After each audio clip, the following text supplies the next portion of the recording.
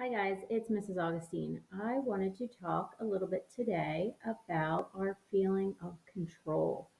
So, right now, I think it's important for us to have the conversation about what it feels like to feel out of control. Because honestly, we're in a very unique situation in our country and actually throughout the world where there's a lot of things out of our control.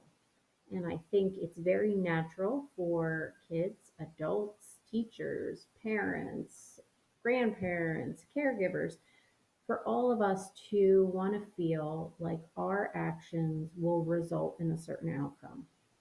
However, in situations like this, we are forced to learn that sometimes that's not always the case, and that is unsettling and can be a little scary. So, what I want to do is share an activity with you today that I saw, and I will post it on my Google Classroom. What it is called is What's in My Control. Okay, so what I'm going to do is I'm going to post this um, worksheet on my Google Classroom. Now, for those of you who don't have printers or ran out of ink or don't want to waste your paper, I totally understand. You don't need this, okay? You don't have to print this out off of my Google Classroom, but I will attach it for those of you who do want to use it. So as you can see, what we're going to do is inside the nest, you're going to write the things that you can control. So this is what it says up here. I can control, right? So these are things that we're going to write about what we know, even in this situation, that we as people can control. Okay, so that's what's going to go in the middle here. Then on the outside the nest, write things that you cannot control. Okay, so those of you who have access to a printer or want to print this out, you can use this actual form. If not, I pulled out just a plain piece of paper and I made my own circle. And in the inside, I would like you to write, I can control. Okay, just like the other one. And on the outside, we're going to write things that are not in our control, unfortunately, right now. Okay, so I think this is a great conversation to have, parents, for you to have with your kids. I know last night my husband and I sat down and talked to our kids about the whole situation, and they're 8 and 6, so they're a little on the younger side, but we did take an opportunity to talk to them about how being uncomfortable and feeling unsure is scary, but that there are things that we can control still. So inadvertently, we ended up doing this activity without actually pulling this activity out. But I think it's a good conversation starter, and I think it's good for kids to have ownership over, some of their control in this situation. So, long story short, here is some examples of things that I came up with. So, what I would like to share is that for me, and this is all personal, so depending on the age of the kid, depending on the maturity of the child, depending on the awareness of the situation, these can look very different, and that is perfectly fine. Okay, so these are my own personal feelings. So for me, I felt like I can control. These are things I know today that I can control. Where I go. As much as I would love to be out and about and socializing with people, I know that my job right now is to stay home and take care of my family's well being and the well being of others by not going out unnecessarily to stores just because I'm bored. Okay, so that's something I know I can control. I can control how I feel. Now, this changes day to day, minute to minute, but I am still in control of how I react to certain situations.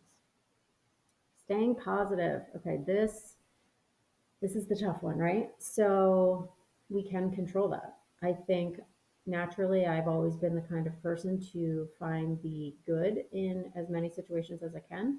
So for me, right now, I am working on trying to take this as okay, I'm stuck in the house, and maybe I'm not really stuck. Maybe I'm safe in my house. And maybe I should be fortunate that I am able to stay home. So there's a lot of ways to go about keeping positive, right? It could be the sun's finally out today. Thank goodness. Also, keeping busy. I think this is important for adults, kids, elders, everybody.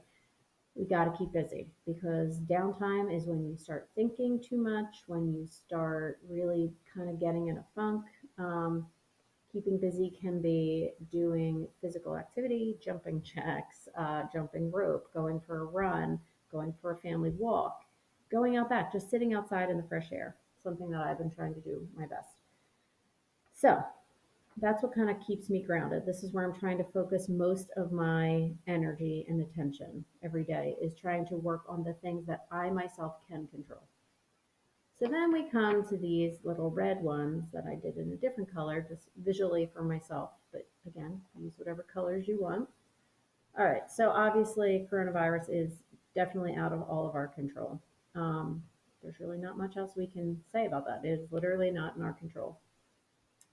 It doesn't, there's no control over who this impacts. Okay, so we could have the majority of the household staying home and doing, their social distancing, but there's some families, myself included, who there's somebody in the family that is still out working in the public. So I have to, really hope that the other people in society are taking this seriously and that they're being safe and that they're not going to then unknowingly even pass germs on, which then could get spread to my family. So I try not to think about that too much because that could really just kind of downward spiral.